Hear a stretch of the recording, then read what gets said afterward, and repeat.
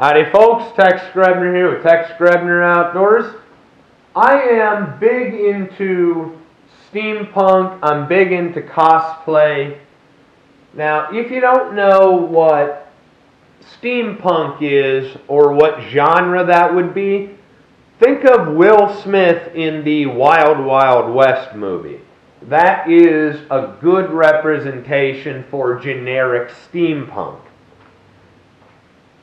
So while I'm at it, if you don't know what cosplay is basically dressing up as a character that is fictional or creating a fictional character to dress up as, to go to parties, to walk around, so on.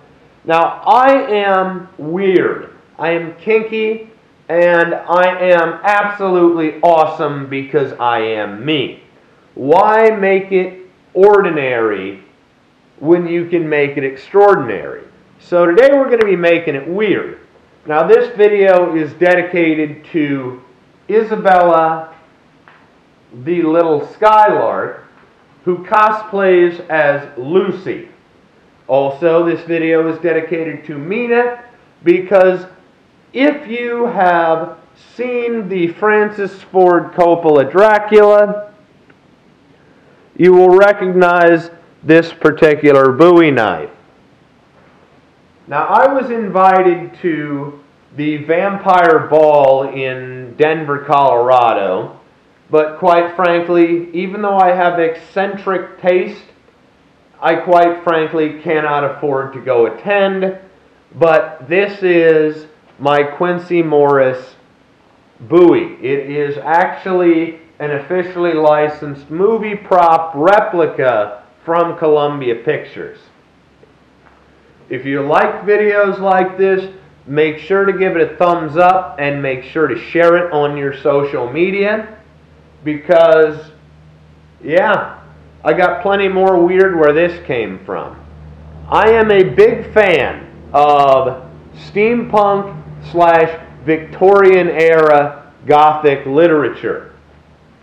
Oddly enough, I would consider myself to be more of a werewolf in the fetish scene, but that doesn't mean that I don't get to hang out with a lot of really sexy vampires.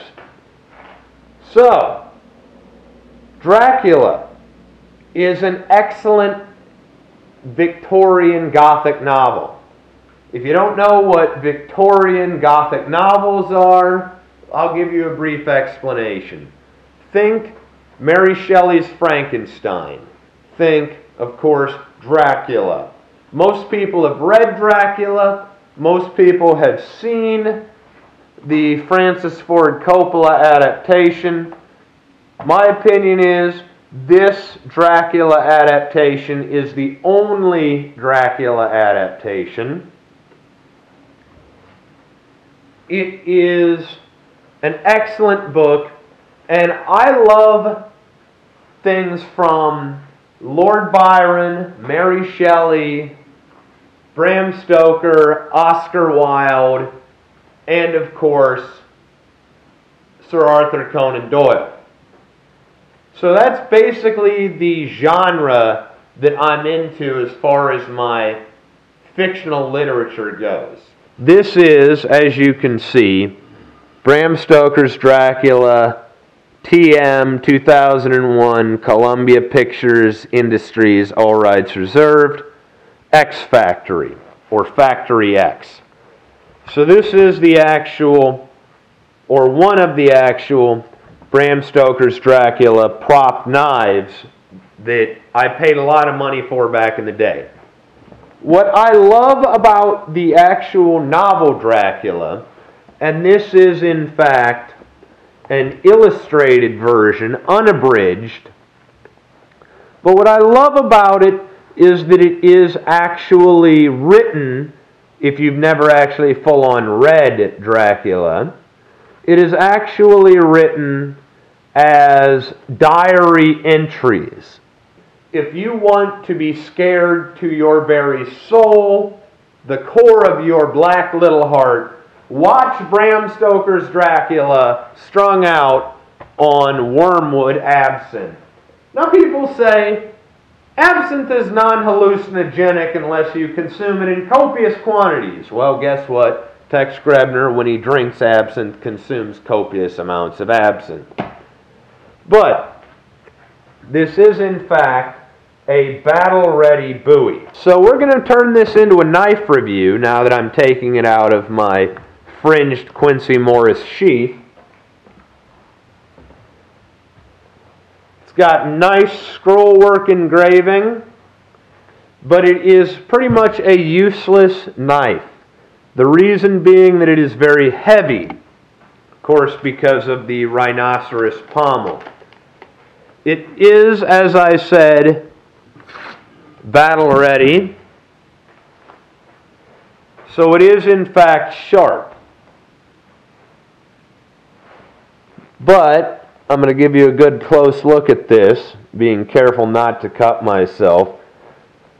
This is like a combination between a hammer and a knife. I mean, it's just ridiculously heavy. So here you can see it in all its glory, the Quincy Morris Bowie, which is quintessential, quite honestly, to my Dracula cosplay outfit.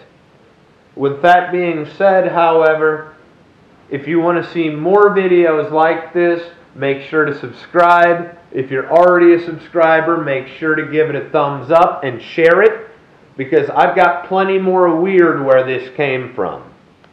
As always, God bless all my sportsmen of America. Join the NRA to protect our rights. Please scout my friends over at legallyconcealed.org. Thank you very much to those involved in law enforcement and those who serve in the military. And thanks for watching Tex Grebner Outdoors. When in doubt, make it weird.